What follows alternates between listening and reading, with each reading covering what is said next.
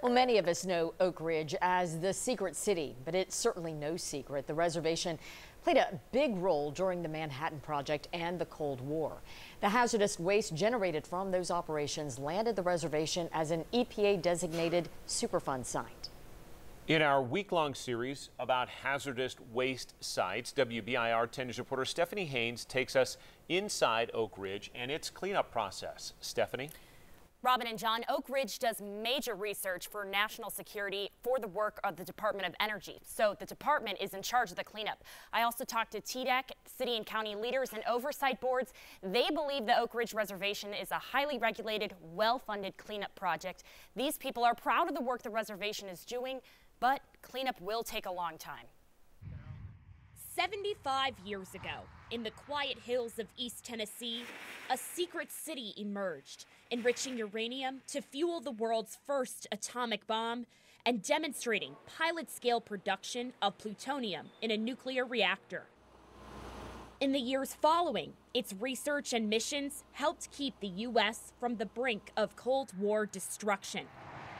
Now, decades later, we are still cleaning up from that historic role. And our sole mission is to clean up those sites. Jay Mullis is the manager of the Oak Ridge Office of Environmental Management. In 1989, the EPA designated the Oak Ridge Reservation as a Superfund site. The reservation encompasses three major facilities: the Oak Ridge National Laboratory, Y-12 National Security Complex, and the East Tennessee Technology Park, or ETTP, and formerly known as the K-25 site. Contamination is mostly located in these areas, where the public is not allowed. Starting with the Oak Ridge National Laboratory, where major demolition work has not yet started. Some 120 facilities, like these, contain a long list of radiological and chemical hazards. The facilities are no longer used and they are heavily shielded.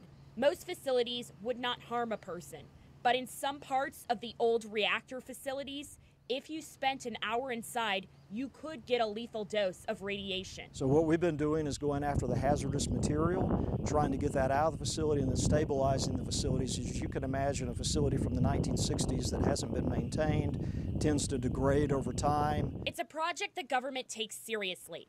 This year, Congress gave $640 million to cleanup efforts, up from the $400 million range over the past 5 years. But still, Mullis says there's no specific date for complete cleanup. So there's decades worth of work left here in Oak Ridge. But cleanup at other sites is further along. At Y-12, the challenge is mainly mercury. During the 1950s and early 1960s, more than 20 million pounds of mercury were used for lithium separation. So there was about 700,000 pounds of mercury that was lost to the environment over at Y-12. DOE has done major work to recover it years ago, but cleanup on site is still complicated. There were 3 large buildings over at Y-12 that used mercury, contaminated the soils, contaminated building structures themselves. And what we've seen over the years, if we go disturb the soils over there, we'll have a high flux of mercury that'll get into the creek. 1, 2, 3, throw. So the office is building a mercury treatment facility to try to help reduce releases, especially as they prepare to remove some of the facilities. They aim to have the treatment center running in 2024. At ETTP, cleanup is nearly complete. Out here, we'll be done with the major D&D efforts in 2020. The main contaminant out here was uranium, and so we've basically cleaned the vast majority of that up. The large process buildings that had the majority of the uranium are gone now. Now, the plan is to develop the former K-25 site into land for private sector industry. As of 2016, more than 20 businesses have started operating there. The site also has a 3,000-acre nature preserve, and plans for a national park are in the works.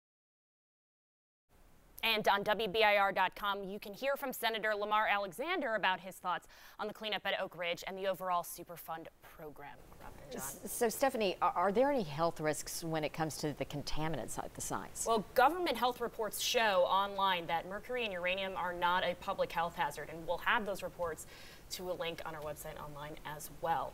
So All right. And what is next here, Stephanie? Tomorrow we'll take you to Harriman, Tennessee, along the banks of the Emory River, where an old paper mill site has just started its EPA cleanup. Look forward to it. Thank you. Well,